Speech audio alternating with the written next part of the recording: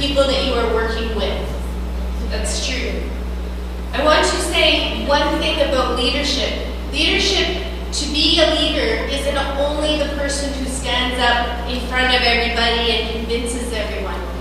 To be a leader is also the person who's part of the group and encourages the group to move forward. I read recently an article about how a good follower is also a good leader.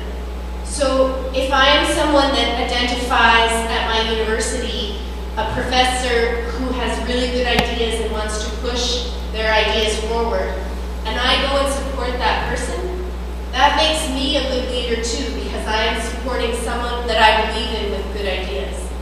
So, we often think about leadership as the person up at the front who's talking, the president or the professor or whatever, but actually being able to work in a team is also a strong sign of good leadership. Being able to identify good ideas and help a group work forward. Those are all characteristics of leadership that I think is important to recognize and talk about. So for 2 minutes back in your group, I want you to think about the problem that you identified and the solutions, and think about what types of leaders could help solve those problems. Just very quickly.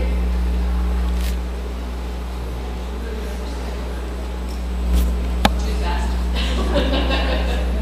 So very quickly in your groups, think about the problem that you identified and list 1 or 2 or 3 characteristics or types of leaders that could help you. The problem that you identified before. So in your,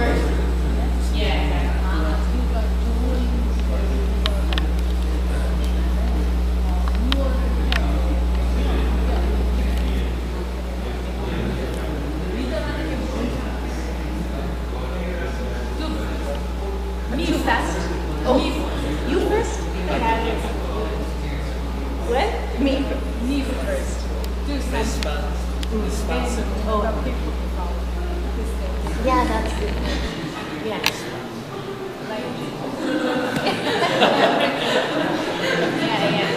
Yeah. So act. Yeah. Don't care what others do. Just important. Yes. Show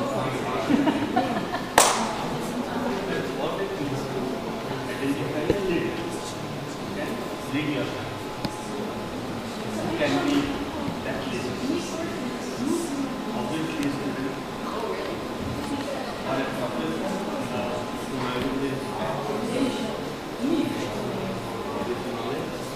Me first. So I will do it first. Green government.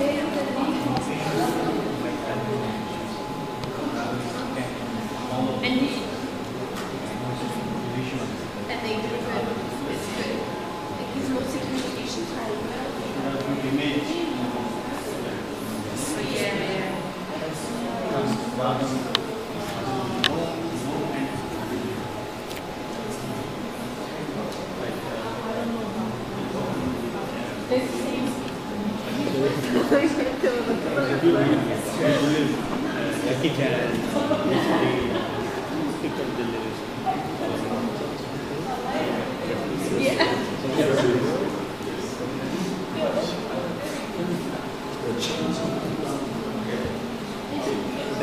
Okay, I will go around from table to table and just ask for a few ideas that they talked about.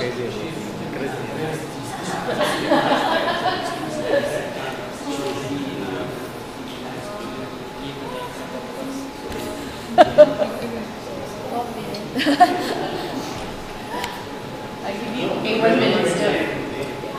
Are you ready?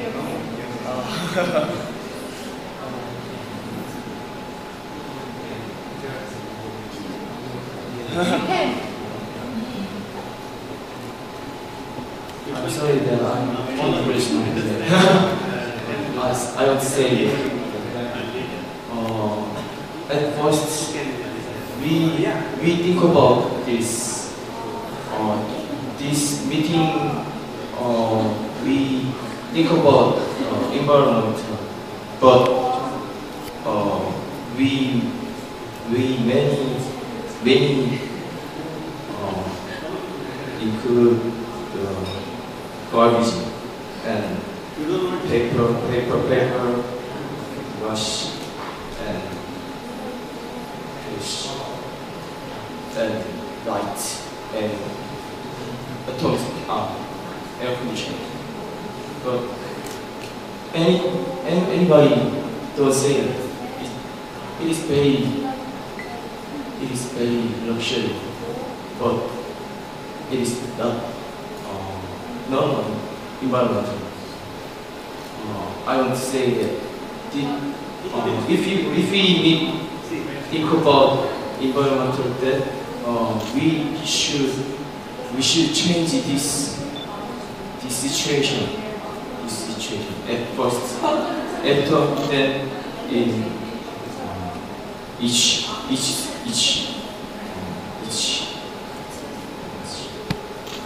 sorry.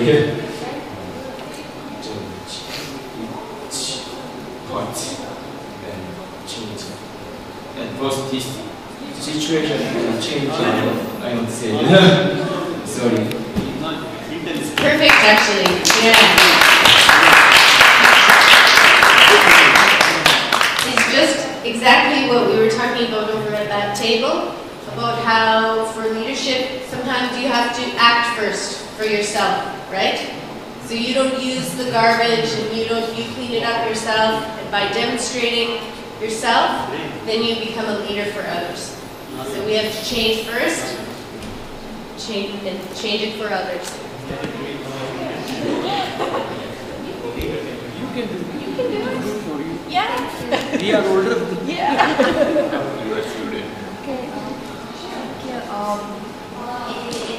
Okay. In our group, we think a reader needs encouraging partner. For example, if reader is easy to be friends, we can talk many things. So it works better. So we think a reader needs a more friendly. Thank you.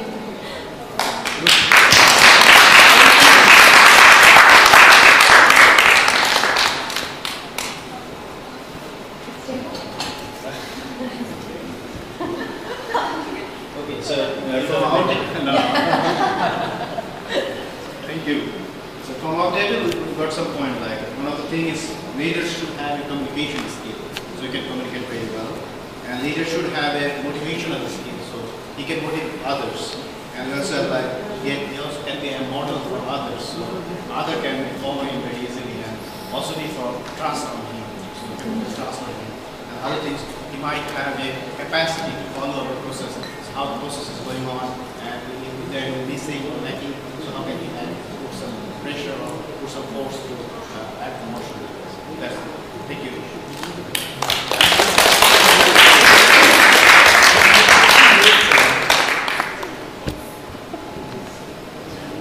The things that leaders should be an actor who is competent and brave.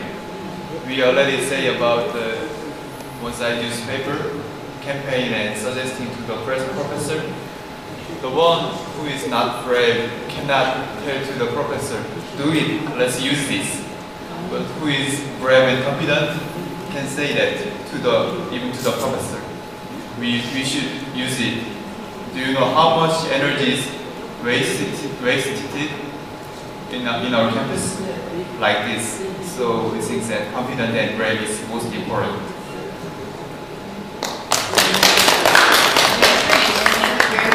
It helps too having the numbers, because when you can make the case of why it's important and you have the numbers, if this is how much we use, this is how much we think we can save, this is what we should do. Yeah, it's excellent. Right, you're right. We need to be confident to be able to address that. All presidents together. Together. Yeah. So the ability to join people together for a common cause, facilitate movement. Okay, I'm almost done. Finally, I just want to show you some steps that we at IISD have. It seems quite simple, actually, but we find that it works quite well for making a strategy to make change and have impact.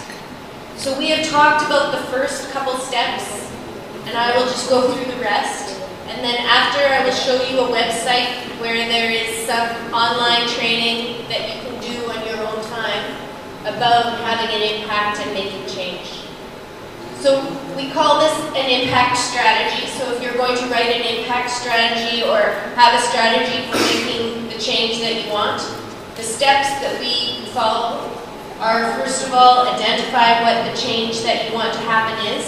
So make a simple change statement. You all did this in your tables, what you want to change. The second thing we call is relationship management. So who are the key people that you need to work with to make that change happen? You need to work with the president, you need to work with student groups, you need to work with teachers. You have to identify who the main people are that can help you make the change that you want to make. And then what kind of leaders you need. So do you need people that are confident to go and talk to the teachers? You need people that can help to organize student groups? Do you need people that can do some technical analysis to get the numbers? What kind of people do you need to do what you have to do? Step 3 is what we call knowledge management. So that's what information do you need? Do you need the numbers of how much energy your university uses? Do you need to know about how much garbage needs to be picked up every day? What do you need to know so that you can present that to the people? Step 4 is what we call opportunity management. There are always opportunities for communications, for consensus building that you can take advantage of. So I, for example, was coming to the Conservation Congress anyway. It was an opportunity for me to come and work with Dajayam and be here and talk to you as well. So what opportunities can we take? Maybe your university is having a big workshop or meeting about something else. Maybe you can try and get some green initiatives on the agenda, or get them to think about being more environmental as part of the planning of the meeting. Are there opportunities that you can take to push your needs and your agenda forward? And then, of course, we always need to learn from what we're doing so that we can adapt and make it better for the future. So it's always good when you're writing a strategy to have some kind of monitoring, so that if we say, okay, we want to form 5 student groups by the end of the year, and we want 25 people, so you have goals, and then by the end of the year you check, okay, we did 4. Why did we only do 4? Was that good enough, or could have we done something differently to make more? So you always want to have some kind of monitoring so that you can improve and make things better as part of your change management strategy. So that's the end of my presentation. I want to thank you all for working together in groups and thinking this through. As I'm presenting, I always think it sounds so simple. It's much more simple to say it than it is to do it. And I think you are all clearly leaders because you're here. You're all engaged and interested and doing great things, and I want to congratulate you for that. Thank you for coming, and thank you for being the leaders that you are. And I just want to point out that for IISD, we have some online learning, some where you can go and do some training about what I talked about today, and that's the website. So later when you go home and have some time, you can go to that website, and there's some, particularly if you look at impact strategy, the steps for an impact strategy, it's all there. So thank you very much. I very much appreciate it.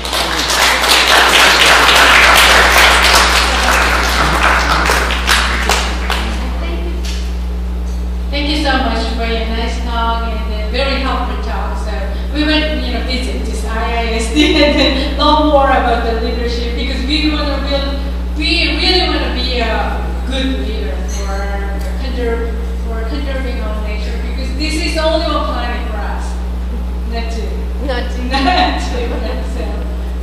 So very good time for us because we just know about what we are doing for this conserve our nature, but we don't have much time for learning about this leadership.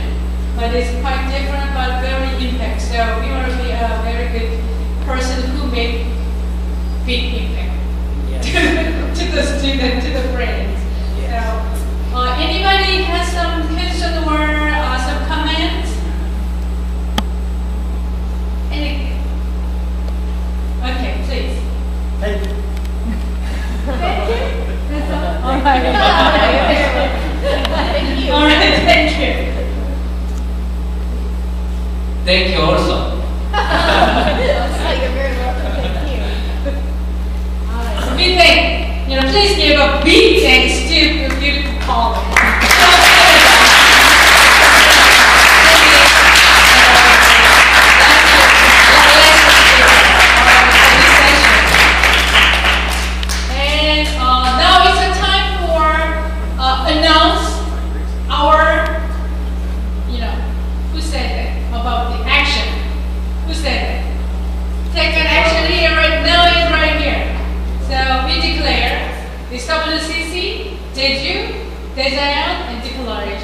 Declaration. So 2 students of Daesan are ready for doing this.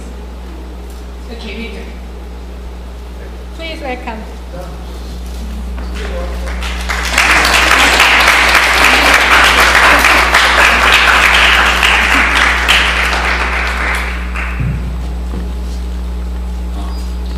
Hello, good evening. My name is Jung-Joon Park from Yonsei University. My name is Sujin Zhang from Hangul University of Foreign Studies. Here's the 2012 WCC Daejaeon Jeju Declaration. 2012, even at this moment that we are reading, we human beings are living among unprecedented disasters. Since the beginning of industrialization in the 18th century, due to the human factors, excessive use of fossil fuels, exploration, causing forest degradation, and others, the average temperature of the surface of the earth has continuously risen. And now, we are counter-attacked by the environment. Moreover, by continuous population growth, technology and lifestyle, helpful consideration of nature, tragedies appear like pollution of atmosphere and land, biodiversity loss, desertification, and others become more serious. And at last, the human being who is on the top of the food chain and call himself the Lord of the creation is now under the threat of existence. But we are the only one who can solve this inconvenience truth, because we are the one who caused it. Every nation, every people, and every stratum have the responsibility to do their best to restore the sustainable relationship between human and environment. We, Daejaeon, as a university student who will become the future leaders, declare for humanity and environment on the stage of WCC, which is so-called Environmental Olympics. First, we university students declare that we will not turn off our faces away from this inconvenience truth that mankind are now facing. We acknowledge the fact that the fundamental reasons of global warming were originating from human activities, and the fact that only transition of human being can alleviate the global warming and the consequential effects, environmental disasters. With this belief, we proclaim that we are to face and cope with this inconvenience truth. First, we university students declare that we do our best to keep sustainable and eco-friendly lives in campus, home, and and all places we're in. We will not underestimate the effect of one single person, and we acknowledge the fact that when one person becomes changed, his or her family, friends, schools, and furthermore, the community and nation, and the whole world will be changed with the resolution, me first. First, we university students declare that we will practice the 10 environmental commandments of Daejae, which contains concrete and detailed practices. We acknowledge the fact that